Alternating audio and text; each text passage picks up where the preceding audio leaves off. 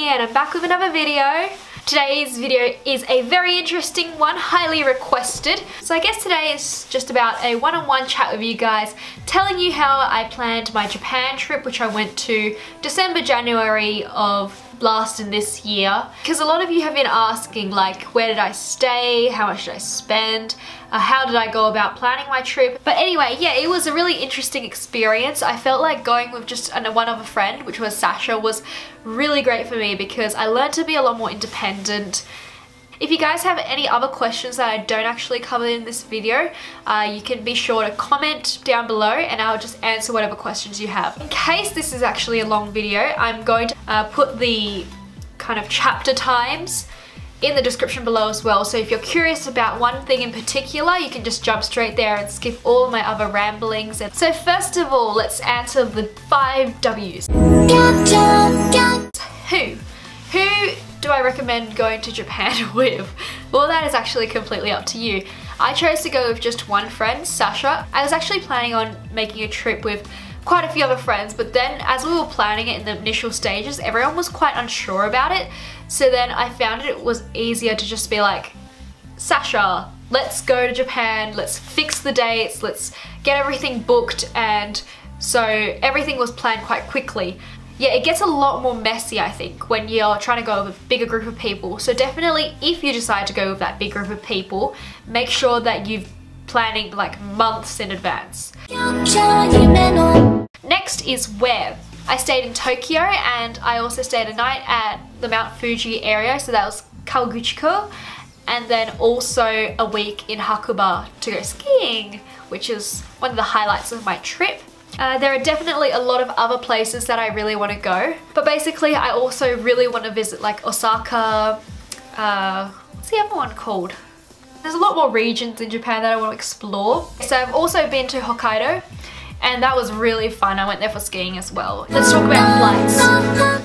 So this is the first thing that I always look at when I plan a trip. So looking at pricings, making sure that the airline you catch is actually safe as well and it's a comfortable trip, because you don't want to spend like 13 hours in a plane all cramped up and like the employees there are really rude and you just don't have a very good time. And I feel like travel is really important to be comfortable on, and then it's like the first leg of the journey before you're actually starting your real adventure. I actually ended up booking with ANA, which is All Nippon Air. It's kind of like a sub-branch of Japan Airlines, and I looked them up online. They had like 5-star safety rating, 5-star comfort, and everyone was like giving them raving reviews. So I was like, yes, this is the one I want to go on.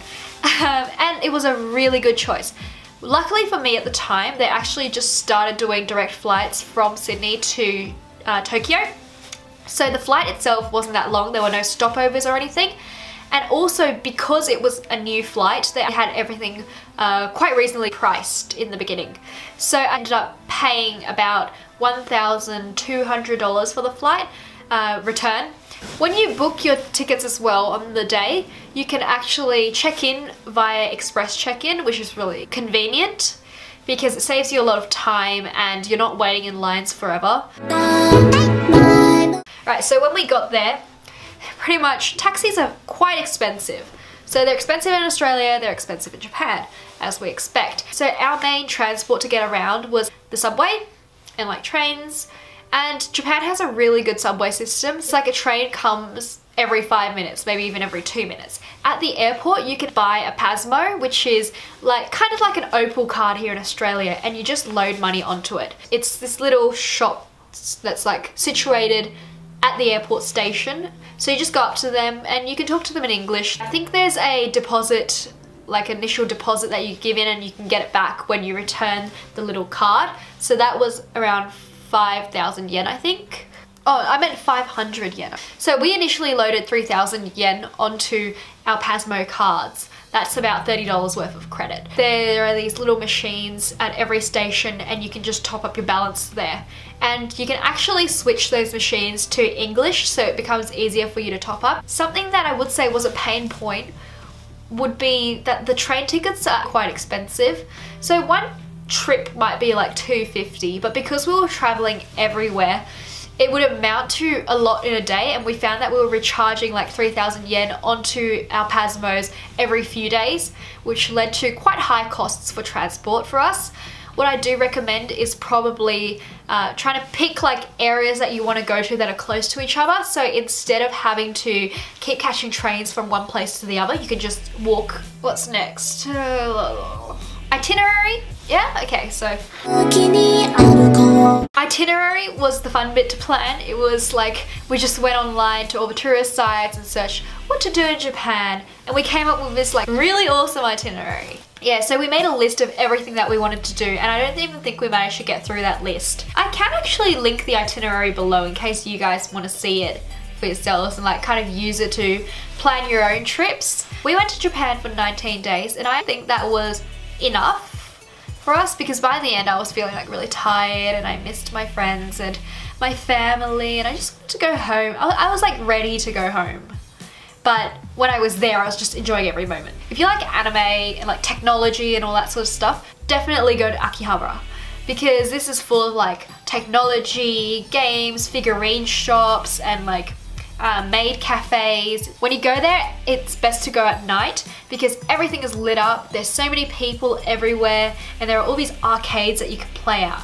Shibuya is the heaven, my heaven. I actually got this jacket at the Adidas store in Shibuya, and I love it so much. Everything there is like so beautiful.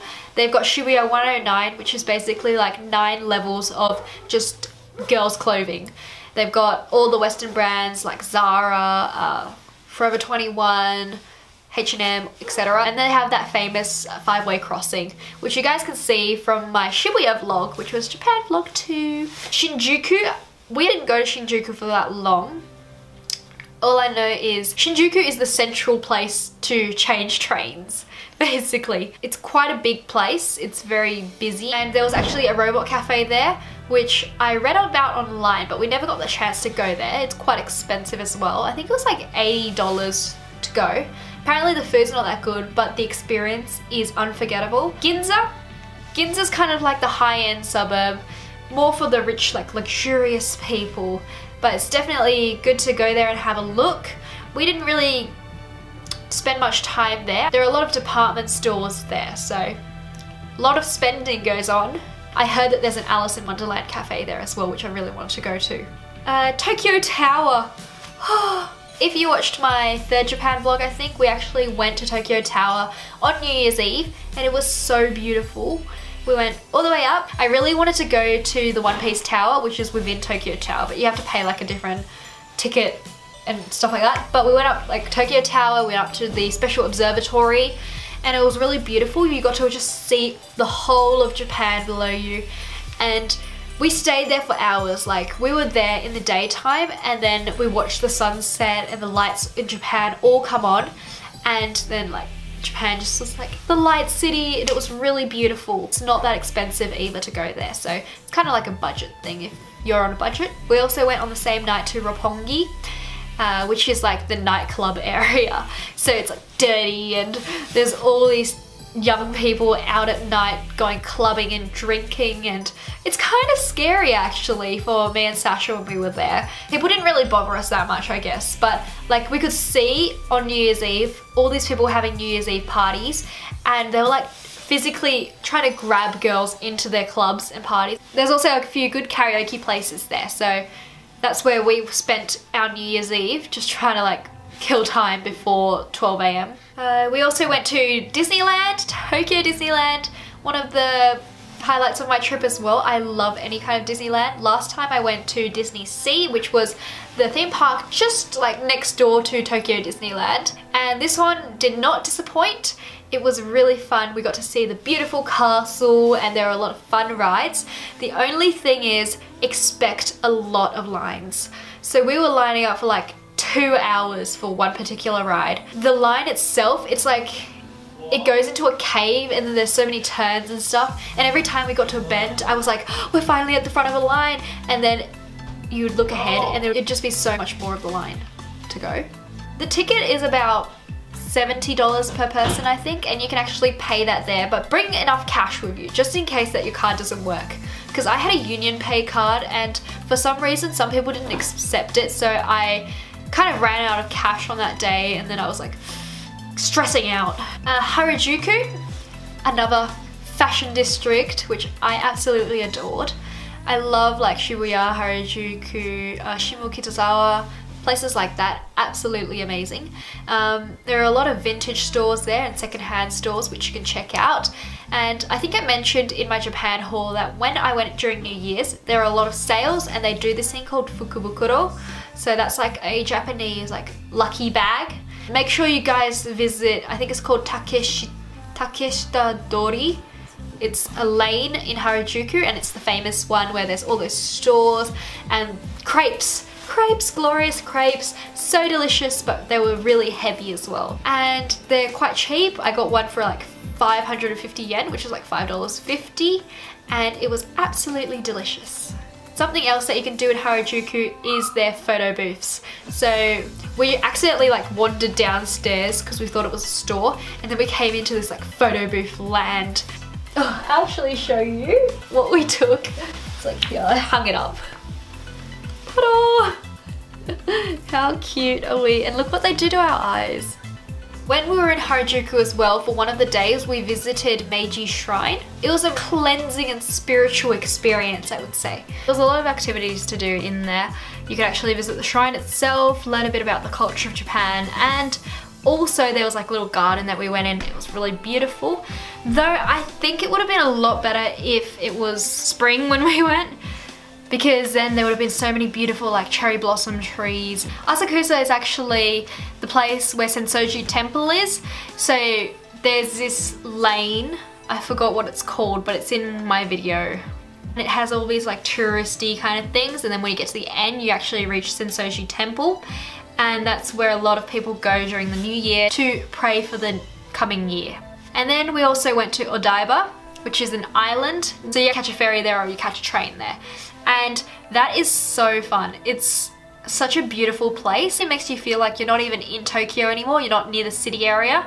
And there's like a little beach and it feels kind of like a holiday destination. There's some really big onsens there as well.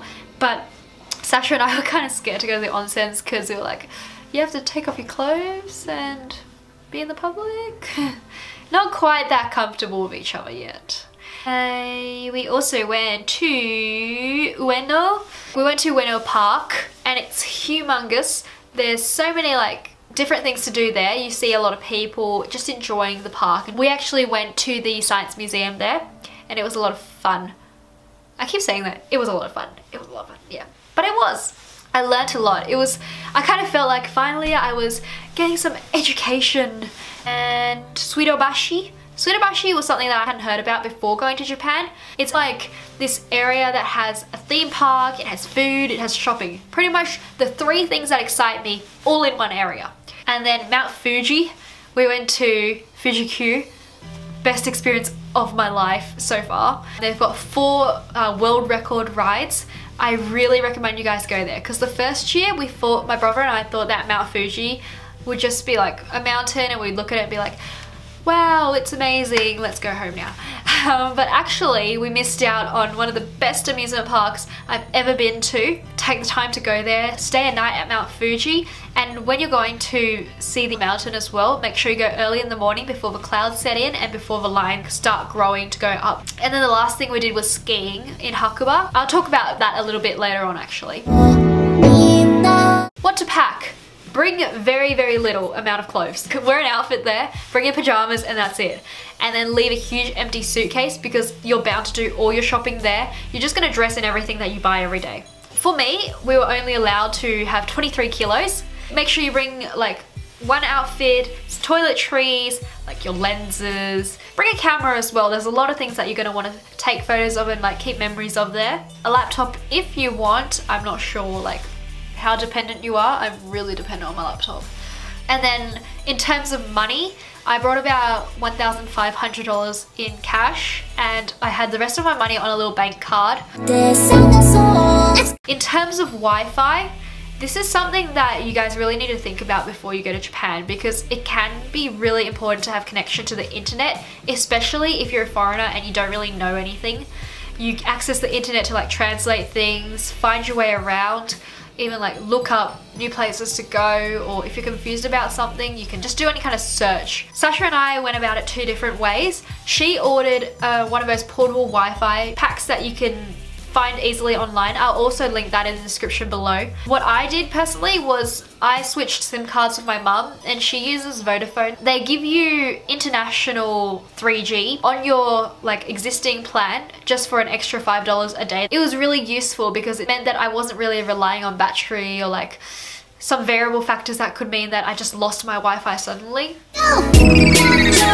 In terms of accommodation, definitely check out the usual suspects. Airbnb, Japan has some sleeping pods, like those capsules that you can book. It's like $30 a night if you're on a budget. And this time round we stayed with Sasha's family friends, which was really lucky for us because it meant that we weren't spending more on accommodation, which was a very big cut from our expenses.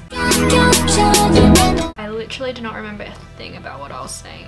Yeah, I think I was just about to talk about the budgeting of my trip. We wanted to try stick under $5,000. Here's my budget for the trip. I just put everything in an Excel spreadsheet so I could track how much I was spending, what was something that I had already spent, how much I was going to spend on shopping, food, transport, yeah. So if I run through it really quickly, it might give you an idea of how you guys are going to budget your trips. I knew for the last week we spent $1,450, included lift pass, getting there by coach, accommodation, food, not all food, like breakfast, but oh, ski hire as well. So the flight itself was $1,200. Might want to allocate some more money for accommodation, which was something we didn't have, as I mentioned before. Food, I think we allocated like $800. Transport was quite a lot. I think allocate like $300 to $500 for transport, and then kind of other variable costs was about $1,500 budget. So it was pretty good. I mean, the food there is really cheap, so you don't really have to worry about that too much. And if you're going during New Year's, it's all the sale season, so clothing is not that expensive either. One thing I would be aware of though is planning your New Year's Day, because a lot of shops actually close during New Year's Day. What else was I going to talk about? The day before. Things to remember, general tips when you're going on a trip. These are things that I learned off Sasha. Like, to be honest, I didn't know about this before we went, and she told me to do everything, so thank you to her. All credit goes to her for being smart and making sure that we survived. Before you go, scan your passport, your IDs and all of that stuff, and make sure you have it accessible somewhere, just in case like you lose your passport or something. At least you still have kind of like a digital copy of your identification somewhere. Also write down all your emergency contact numbers, just so in case you get into trouble you know who to call. If you're staying somewhere, make sure to get one of their business cards that have their address on it in case you get lost, so you can just show it to a taxi driver and he can take you back. Get travel insurance, because I know one of my friends went to Bali and he didn't even bother with travel insurance because he's an idiot. You know who I'm talking about.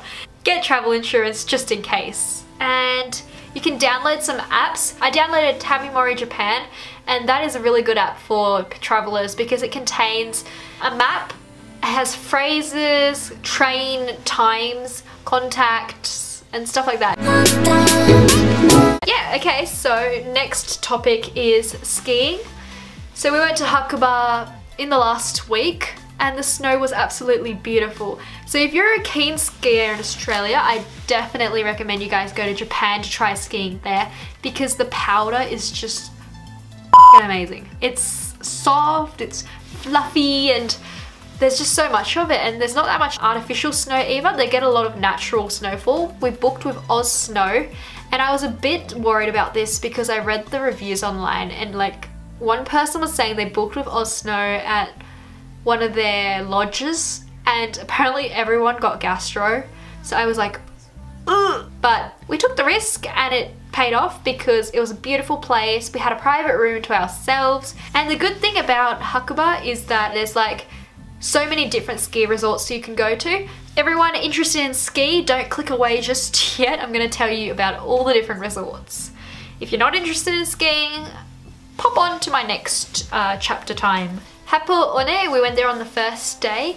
It's pretty good. The best thing about it was right outside where we lived, so we could just walk across the road and there was the gondola that took us up.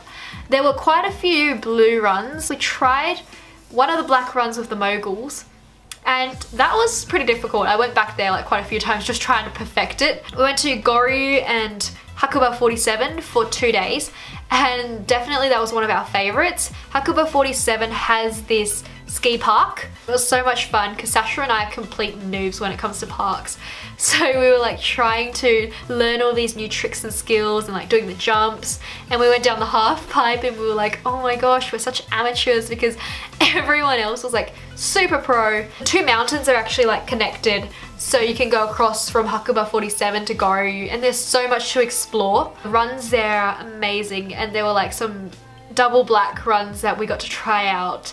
And I remember it was really funny because we went up, I think we were in Cortina, and I remember it was snowing really hard that day, and I took her up and I noticed already that the blue run would be closed up there, but on the map it said there was a blue run up there. Yeah, so that's what happened. And I was like, Sasha, can I please lead for once?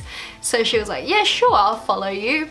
And then I took her up to the top, and it was snowing hard, and then there was a sign at the top and it was like, blue run closed. And then the only other way down was a black run, and I was like, oops, sorry. I guess there's only one way down. I'm sure she enjoyed herself in the end. I think we did go to Iwatake. Oh no, we went to Sugaki. And that's like the place for more beginner skiers. There's a lot of green runs there. It's like green run paradise.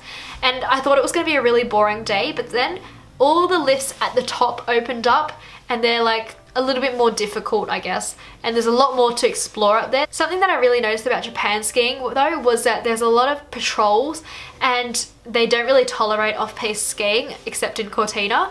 So if you do go off-piste, you kind of have to be careful and watch out for like the patrols, otherwise they might take your lift pass away from you. We had a free day during the week that we were skiing. I have to say, if you're not skiing in Hakuba, then there isn't that much to do, because we walked around and no one was there, and we were like, oh, everyone must be on the mountains or something. So we went back home pretty early and then just like lay in bed and did nothing. Yeah, so that was skiing. Ding! Cool! I hope you enjoyed this really long video and it was very informative. For those who are going to Japan, I know you guys are absolutely going to love it so much and you're going to want to keep going back. Make sure you guys like, comment, subscribe, share this video with your friends, do all the things that I usually just say at the end of my videos, and that's a wrap. So I'll see you guys next time. Bye! Smiling every day with Hey Looney.